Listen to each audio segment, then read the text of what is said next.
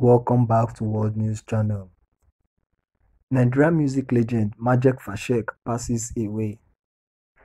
His death was announced on Tuesday, June 2nd, 2020 by his longtime manager Umenka Uzomade. The death of the music star was announced by his manager Umenka Uzomade on Tuesday, June 2nd, 2020. Today I've been having pressure calls.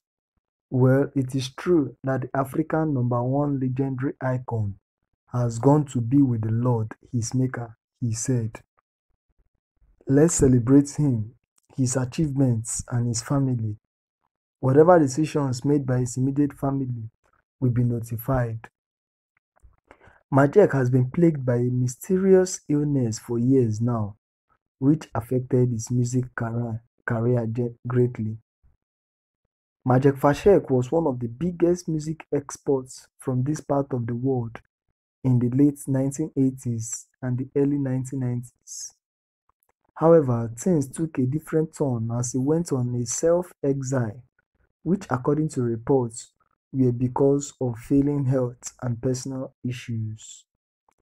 A few years ago, he bounced back into the music scene again and became a regular at selected shows. He died at the age of 57. Wow.